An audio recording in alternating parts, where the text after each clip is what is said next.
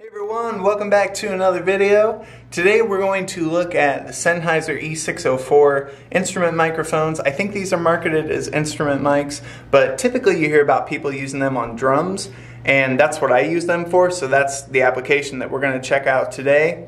Now, I kind of use them in a little unconventional way. I'll show you guys that here in a second, but I just want to say that on the kick drum, I'm using a Shure Beta 52A, so there's no Sennheiser in there.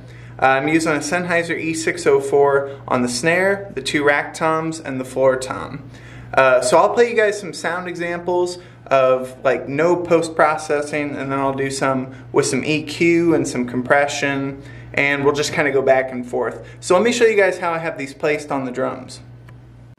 So you guys can see I got my drum mics on microphone stands with booms. This isn't ideal like in a live setting, but for recording, you know, like studio work and stuff, you can get away with it easier. Now the reason I do this is because you can move the drum mic in a little bit more than you can with the bracket that comes with these microphones.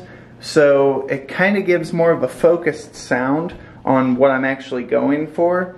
It's not picking up so much cymbal noise or noise from other drums or anything, or any of the snare rattle. So they're kind of moved in a little bit more. You can see I even have them marked like where I want them. And you know, they're not so far in that they're in my way for playing, but it is kind of nice having them moved in a little bit more.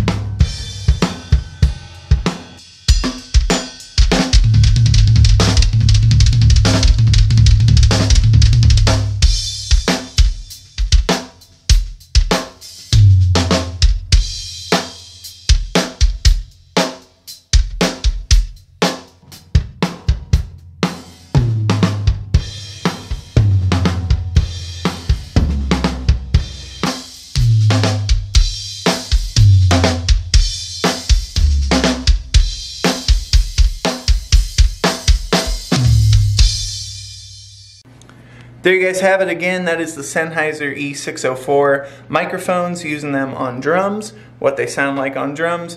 You can use them for, like, you know, guitars or whatever you want, but I like to use them for the drums. Thank you guys so much for watching, and if you haven't already, please be sure to like, share, and subscribe. I really appreciate it. You guys have a great one. I'll see you next week.